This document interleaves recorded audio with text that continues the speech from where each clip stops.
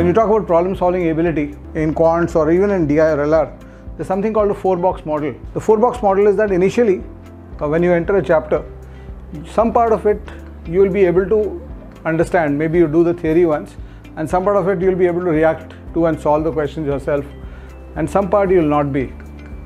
So this is your starting box, and what this level will depend on your starting skills and the difficulty level of the questions you're picking up.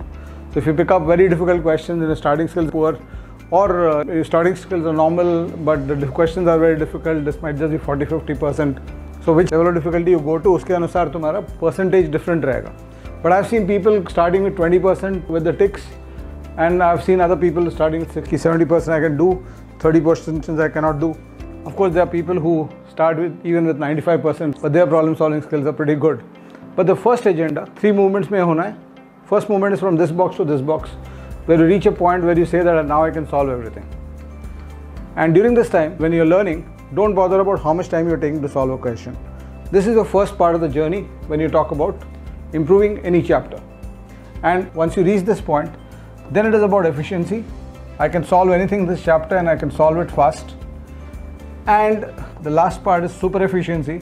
I can solve anything in this chapter and I can solve it faster than anybody else. So that's the journey basically that you have to move to. But the critical part of this journey, the speed part, please remember, you learn to run only after you learn to walk. Before you learn to walk, you can't learn to run. So this is where you learn to walk.